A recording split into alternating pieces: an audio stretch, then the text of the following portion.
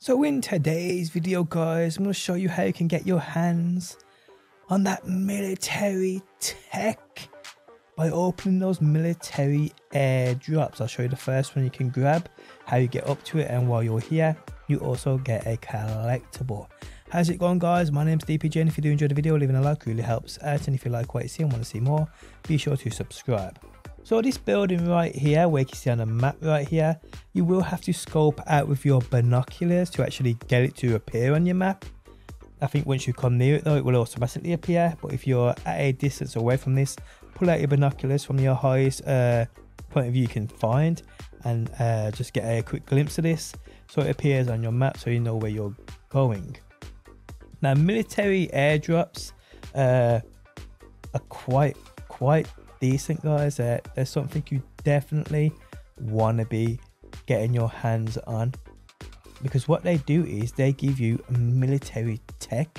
This is used to start upgrading your Nightrunner tools, and trust me people, it's not something you want to miss. This is something you definitely want to get your hands on. Now there's a few of these scattered across the city, but this is definitely the first one you want to come to and get. I mean, yes.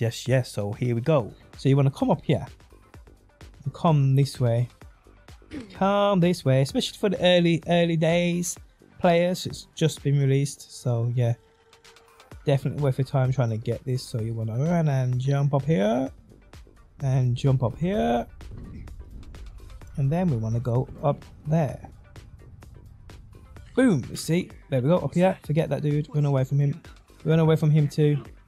They can try and chase. If they chase you, turn around and kick their ass. Know what I'm saying? Kick their ass. Keep running around here. Now what I tried to do is, I tried for the life of me to get up there. I tried to get up there and I just couldn't do it. I tried again here, but I just couldn't do it. My characters don't want to jump that high, so I'll go around this way. It's probably the longer route, but it works. I ain't actually explored in there. I'm not gonna lie. Should we do that while we're here?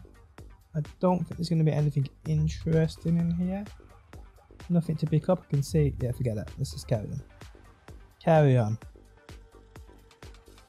Okay, so here you want to jump off that and jump to that.